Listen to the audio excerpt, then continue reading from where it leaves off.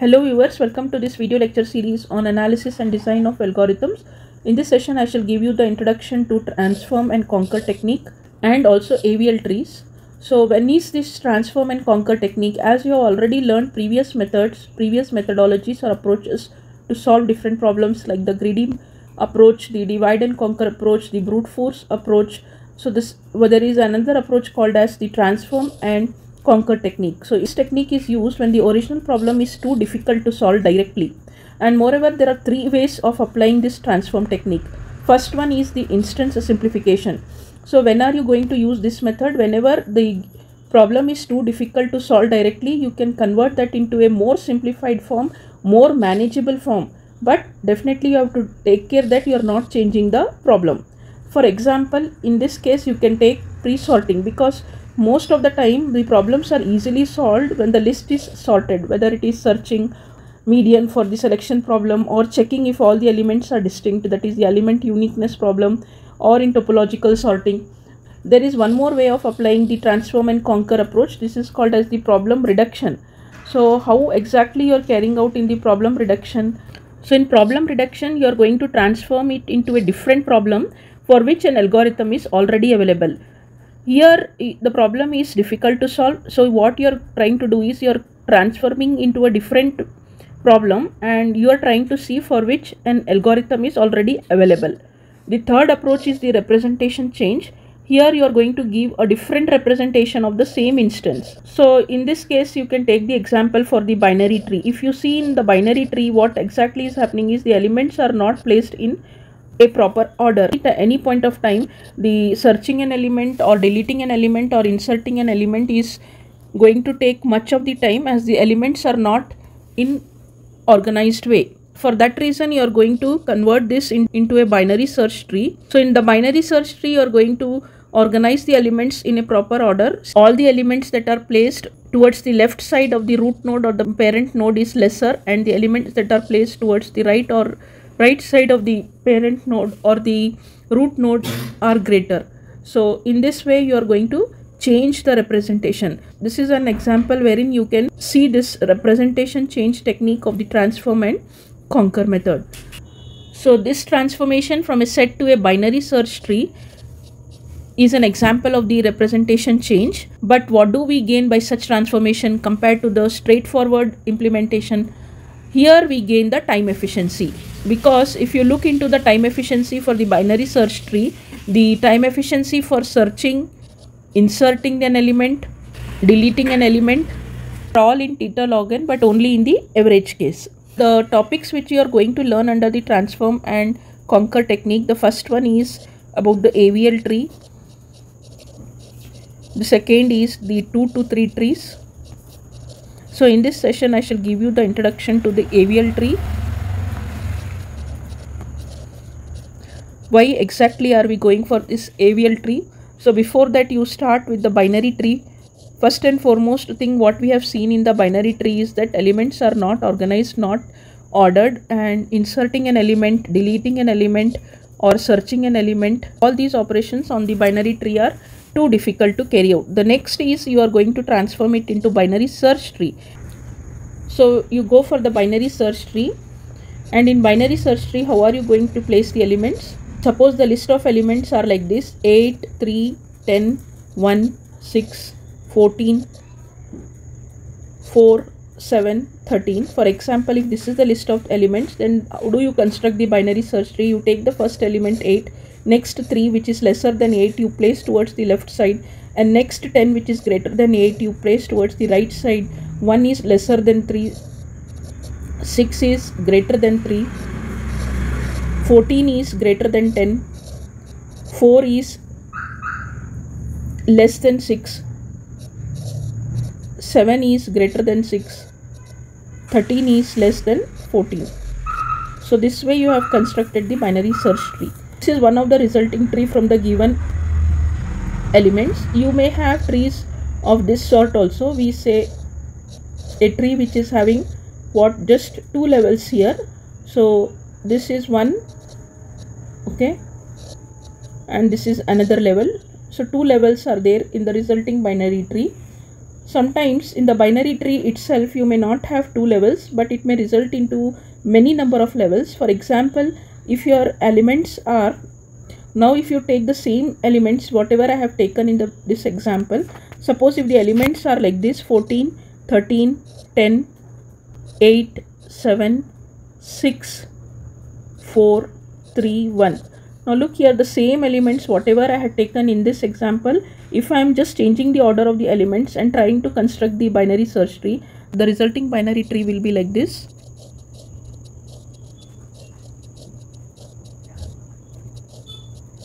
So if the resulting binary tree is in this form, then searching an element is going to take more time. Suppose if you want to search an element 1, the element 1 is appearing here, you have to traverse from this node until you reach the bottom node. So this is simply like the linear search only, and the time complexity of the linear search is what? Theta of n. So what we are observing is, in case of binary search tree, the time complexity can be theta of n also in the worst case, or it can be, in this example if you see, it is theta of log n. So now the conclusion is, in case of binary search tree, you may have time efficiency as theta of log n, okay, for average case, or theta of n for the worst case. Height of the tree also depends on the order of the elements in which it is placed, as we have seen that in both the examples. In one example we saw the height of the tree is 2, whereas in this example if you see, the height of the tree is n minus 1. So this problem can be solved by two approaches. First one is the AVL tree and the second one is the 2 to 3 trees. The first approach is of the instance simplification. The second approach, 2 to 3 trees, is of the representation change. Here that's why these two topics, AVL tree and 2 to 3 trees, they come under the method transform and conquer. The first approach, AVL tree approach. In this approach, an unbalanced binary search tree is transformed into a balanced one. Property, these trees are called as self-balancing. So AVL tree, it sees that the difference between the heights of the left and the right subtrees of every node never exceed 1. If you look into this node, here you have 1 and here you have 1. So the height is, left is 1 and right is 1, 1 minus 1, 0. So it is not exceeding 1. Next, if you take this example, here you have 1 and this one you have 2. 1 minus 2 is minus 1. So it is not exceeding 1. Then here if you check, here you have 2. 2 minus 1, 2, 3. It is minus 1. It is not exceeding 1. So this way we say the AVL tree is a self-balanced tree. Now whenever we see an unbalanced binary search tree, we are going to balance it by using that is, these are the operations that can be performed on the unbalanced binary search tree in order to make it into a balanced tree, and that balanced tree is called as the AVL tree. So in simpler words, we can say that every node is having a balance factor, and the balance factor will have only 3 values. Either it can be 1 or it can be 0 or it can be minus 1. Suppose if you take, for example, you take this tree and you try to find the balance factor for each node. So balance factor is always what? It is the difference between the height of the left subtree and the right subtree for a node. For every node you can calculate the balance factor. Start from the root node or you can start from the leaf node. In this case there is only one node, so there is nothing towards the left side, there is nothing towards the right side. So the balance factor is 0. Now if you take this node 20, here you have 1 and here you don't have anything.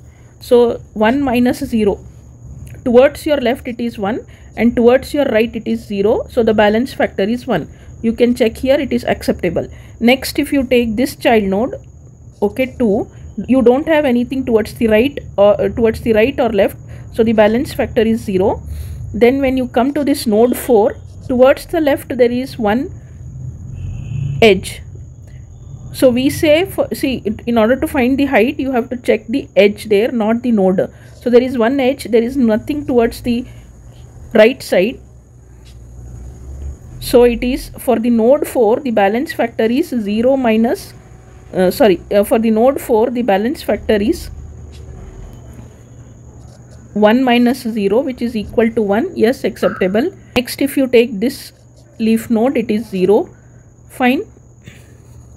Towards this there is nothing, so towards the left there is nothing. So for node 7 it is 0 minus 1, which is equal to minus 1. Minus 1 is there here, so this is also acceptable. Now coming to the node 5, you have 1 2 towards the left, 1 2 towards the right, 2 minus 2, it is 0. So the node 5 has got a balance factor 0. It is acceptable. Next comes the root node or the parent node. The parent node has got towards its left side 3 edges, minus of towards its right side it has got 2 edges, 3 minus 2, 1. So it is 1 here, it is acceptable. So this way you have seen that the balance factor for every node should always be either 1 or 0 or minus 1. Any point of time, if you have a value greater than this, then you are going to balance it. This whatever I have shown, this example is what? It is an AVL tree because it is a balanced tree. If I have to show you one example wherein the tree is not balanced, for example, you take this one 10. There is one node, parent node 10. Towards the left side there is one node. Towards the right side there is one node. Here you have one node. Here you have one node. Here and here. Suppose if this is the case. Now you try to compute the balance factor for each node. This is 0. Here you don't have anything. So it is 0 minus 1. Minus 1 is acceptable. Then here it is 0. Here you don't have anything. So it is 1 minus 0. It is 1. Then for this node 5, this side you have 2 and this side you have 2 edges. The heights are 2 minus 2.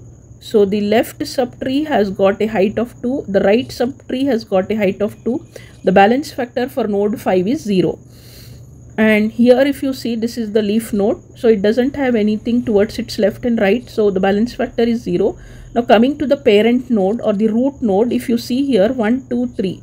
Towards the left side, that is the height of the left subtree is 3. Whereas here towards the right side you have only one edge, that means the height is only 1. 3 minus 1 is 2.